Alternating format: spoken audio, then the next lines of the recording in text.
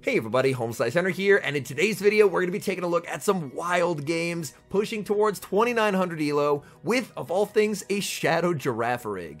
It goes without saying, Shadow Girafarig is not a Pokemon that should be used if you're looking to gain ELO. The main reason I started running it was I actually wanted to lower my ELO to get better Q times. And that worked. A couple days back, I ran it, didn't have good sets, but I was able to lower my ELO. And today when I tried it, I ended up going 6-3 with the Girafarig to get right up close to 2900 ELO. So without further ado, let's hop into the matches. Great lead for Giratina in the first match as I lead into Charjabug, and the Charjabug is staying in, so either they're on Crunch or they're very weak to Giratina. I let it go, moveset's revealed, and it's the X-Scissor. They're not running Crunch, so they're just completely core broken by the Giratina lead, deciding that staying in here with the Charjabug is their best course of action to hopefully let whatever's in back that's also weak to Giratina sweep in the endgame. X-Scissor number 2 will get me low, but I still am not going to use a shield. I'm going to fire off my Shadow Ball. This either grabs the second shield or the knockout. They let it go, and they send in a Azumarill. My Giratina will be able to hang on and make the Shadow Ball, but I don't want to give the Azumarill a farm down. So after this lands, I'm going to send in Shadow Girafarig. Girafarig farming up. My opponent is going to fire off the Ice Beam, and I will commit the shield. They're 2 off from their next move, so I'm going to go for 2 double kicks and win charge attack priority. This Thunderbolt will KO if they let it, and they do. In the back, it's Skeledirge, and this is what they were trying to hide from the Giratina.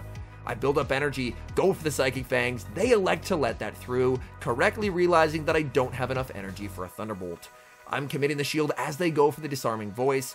Can I survive one more Incinerate? Barely! I'm left at 1 HP on this Girafarig. I'm going to throw a double kick, switch into the Giratina. I transfer the Incinerate damage. The Girafarig is still at 1 HP and now 1 away from the Psychic Fangs. They're at -2. This will KO. We take the win without revealing our final Pokemon.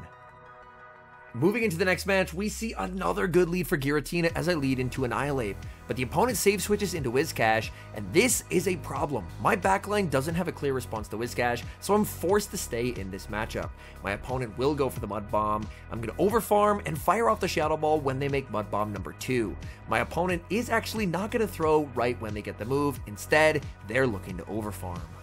A Mud Bomb does not knock out here, so I will be able to withstand this damage, make another Shadow Ball, and hopefully get some very nice damage onto the Whiscash. The Shadow Ball connects. I realize I'm not going to make a move. I'm forced to send in the Shadow Girafarig. A Scald would absolutely shred me, so I will commit the shield. Opponent is going to switch into the Annihilate, and Annihilate will be met with the Psychic Fangs. This hits for massive damage. I make my next Psychic Fangs when they make it to their Night Slash, but Annihilate never stood a chance trying to go for a CMP tie versus a Shadow Girafarig. In the back, oh my goodness, it's Skarmory. They are not prepared. We have a coverage move for this moment. It's the Thunderbolt, nearly picking up the one-hit KO. Skarmory on fractional HP. Giratina is able to get the farm down, and all that's left is going to be their low health Whiscash, and I have a full health Wigglytuff. They go for the Scald, they get the debuff, but it's too little, too late as Wigglytuff gets the farm down, and we're able to take the win. Picking up a slightly positive lead in the next match, Giratina into Skarmory. Opponent save switches into a Shadow Sableye, and I'm going to make them regret that decision as in comes Wigglytuff. This team is ABA weak to Sableye. If they have a Sableye going up against the Giratina or the Girafarig, my life would be very difficult, and here I actually stopped tapping because I want to take slightly more damage. The reason being is I want to slightly limit the amount of farm that the Skarmory is going to get, but I didn't want to let them potentially make it to a Power Gem and flip swap. So I'm going to throw the Icy Wind at the last possible second, so they are debuffed here, but a Brave Bird is still a Brave Bird. This is going to do a lot of damage. The Brave Bird is going to connect in the back. They have Trevenant, and I'm going to send in Girafarig.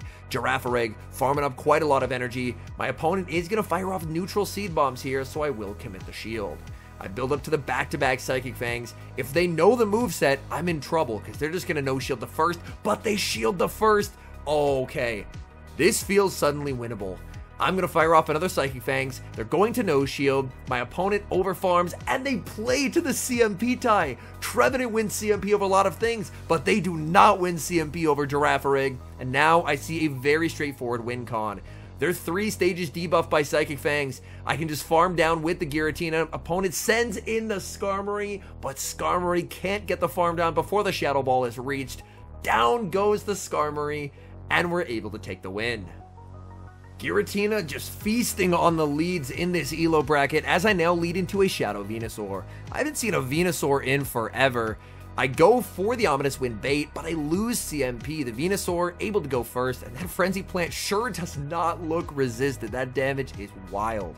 Ominous Wind bait does get shielded by the Venusaur, and I get the Ominous Wind boost. You absolutely love to see it. I'm not going to throw my move. I'm going to shield and look to overfarm quite a bit. Opponent now going to send in a Azumarill, and I get to go for a boosted Shadow Ball. This is going to do a ton of damage. Shadow Ball is going to connect. I'm farming up with the Giratina. My opponent throws on alignment. I was expecting them to throw one more, so I end up losing a ton of energy on my Giratina, which is really not ideal. I'm going to send in the Shadow Girafarig, and I decide that I'm going to use the shield. I could have gone for a CMP tie with the Thunderbolt, but instead, I decide to farm basically to 100 energy, go for a slight undercharge on the Psychic Fangs, and then double kick down. So this way I have a massive amount of energy on the Girafarig. My opponent still has the Venusaur, and it's another Skeledirge. No, they were so weak, man. They were so weak. I'm now going for the Thunderbolt, as this will KO. If they shield it though, I'm in trouble, and they shield it. I think I might have had a guaranteed way to get rid of that Skeledirge if I just went for the triple Psychic Fangs. I end up somehow catching a Shadow Ball, but unfortunately, it's not going to matter because they make a move, and I need to double kick down to win this game. Girafarig does not have enough HP, and a game that felt really winnable. Unfortunately, I misplay, and I lose. Another terrific lead. The lead luck is absolutely crazy. Leading into Annihilate, opponent save switches into Clodsire, and I'm more than happy to stay in here with the Giratina. My backline does not want to deal with the Clodsire, whereas my Giratina can actually tank a move. So I'm just going to be staying in here. Clodsire, bit of an awkward Pokemon, but as long as I stay in, I should be in a pretty okay spot. I'm going to fire off the Shadow Ball. The Shadow Ball will just KO. So they're forced to commit a shield, and now I think I'm just going to fully sacrifice the Giratina and then go for energy on the Shadow Girafarig. This is really the only way to make Shadow Girafarig work, is get it that shield or energy advantage. My opponent, they don't know the pacing on the Girafarig. They don't throw their energy. I'm able to force the final shield with a Psychic Fangs, and now, you know what? I'm going for an incredibly aggressive double shield farm down play by the Girafarig. I want Girafarig energy to sweep this endgame. So I'm going to get the full double kick farm down. They can't really send in the Annihilate. Annihilate is going to get destroyed by Psychic Fangs. What do they have? It's a Dugong. Oh man. Dugong, this Thunderbolt is going to nearly one-shot. Thunderbolt, massive damage onto the Dugong. I can throw 3 and CMP, but unfortunately, my game lags by a turn, and I don't get my move. That is not great. Thankfully, Wigglytuff is just going to be able to win the game, but I should have been able to throw 3 and the CMP tie, but unfortunately, the one-turn lag meant that I did get KO'd there. Tough lead in the next match. Giratina into Shadow Dragonair. I'm going to save switch into the Shadow Girafarig. My opponent, staying in this matchup, Psychic Fangs will connect and do quite a lot of damage. They're going to go for the Body Slam. I will commit the shield, as I do want to try and get more damage, but they're going to switch out. They send in Skarmory. The question is, do they know Shadow Girafarig going for the Thunderbolt? They do! And that is a massive problem. In comes the Giratina. They have so much energy. I have to try and call a Sky Attack bait. I no shield. It's the Brave Bird. And now I need them to let this go. If they shield, I can't beat the Skarmory, and they shield. They're debuffed, but I just can't charm through it with the Wigglytuff. Unfortunately, Skarmory was just too well positioned. They were able to convert the shield advantage into a massive energy lead. And I'm just getting 1v3'd by a Skarmory. That feels absolutely terrible. In the back, they had a Shadow Feraligatr. So potentially, if I had maybe played it better, I could have had a chance. But unfortunately, I lose that game. We have back-to-back Nightmare leads as I lead this time into a Vigoroth. Vigoroth double resists my entire moveset while hitting for heavy neutral damage with the Rock Slide. So I farm up a bunch of energy, wait for them to throw theirs, and hopefully my energy will be more useful later on. I send in the Girafarig, I'm forced to shield, and my opponent sends in Cresselia, and this is just going from bad to worse in this game. Oh my goodness. Psychic Fangs, going to be no-shielded, but honestly, that's okay. Like, they know that they're not getting knocked out by any one move, so they don't have incentive to shield. They go for the Grass Knot. Shadow Girafarig, able to barely survive that one hit point left on that Girafarig, but it connects with a Thunderbolt and deals some very meaningful damage. I can send in the Giratina. They're debuffed by the Psychic Fang, so Ominous Wind will be able to pick up the KO. Unfortunately, my energy goes nowhere into that Vigoroth, but then my opponent makes a mistake. They send in Sableye. Sableye has to shield here. Shadow Ball, shielded. In comes the Wigglytuff. They're going to send back in the Vigoroth, and Vigoroth, unfortunately, had stored energy when they switched out, which means they're going to be able to make 2 Body Slams. I shield the first, but they make the second. That is really not ideal, as this is going to get me low. I will get the farm down, and I need to get debuffs applied onto the Sableye. So I will fire off the Icy Wind. Considering they have to take charms, they're going to be shielding everything. And the nice thing here is a foul play won't KO. They're -1. They have to return. They go for the return. Their energy dry. It's going to be a race. Giratina versus the Sableye. The Giratina with 1 HP hangs on, and despite the Nightmare lead, we take the win. Decent lead in the next match. Giratina into Whiscash. Opponent save switches into a Shadow Alolan Sandslash, and they're going to immediately regret that decision as in comes Shadow Girafarig. Those double kicks are doing absolutely absurd damage. I will fire off the Psychic Fangs. Psychic Fangs does get shielded, and this right here is a good example of why you can never save switch Alolan Sandslash. If your opponent has any kind of a fighting fast move, you're basically just going to get farmed down and not be able to generate any real advantage. Psychic Fangs will connect. Girafarig able to withstand the mud shots and make 1 more Psychic Fangs. They're already debuffed. This should get them pretty low. I'm going to try for the Charm Snipe, but I just cannot get the Charm Snipe. Unfortunately, they throw on good timing. They go for the Mud Bomb. They try for the Scald. They don't get there, and whatever they have in back did not want to see Wigglytuff. Moving into the next match, going up against fellow caster Softove, and we get the worst possible lead, Giratina into Lickitung. I save switch into the Shadow Girafarig. She stays in this matchup, so I'm going to stay in as well and go for the Psychic Fangs. That will connect. She's now going to send in Shadow Gligar. Shadow Gligar, unfortunately, a pretty terrible matchup for the Girafarig. The Psychic Fangs is going to be no-shielded. She overfarms near perfectly and fires off the Aerial Ace just before I make Psychic Fangs number 2. That is going to knock out. I send in the Giratina. Giratina farming up quite a lot of energy, and she's going to fire off her move. It's the Aerial Ace. That's going to get me low. I go for the Ominous Wind on charge attack priority to deny any more damage hitting the Giratina. I need Wigglytuff to clutch in a big way here. She is going to wait the timer, which is a good call. She wants to maintain the ability to switch. I send in the Wigglytuff into the Lickitung, and she's staying in this matchup, and this gives me hope.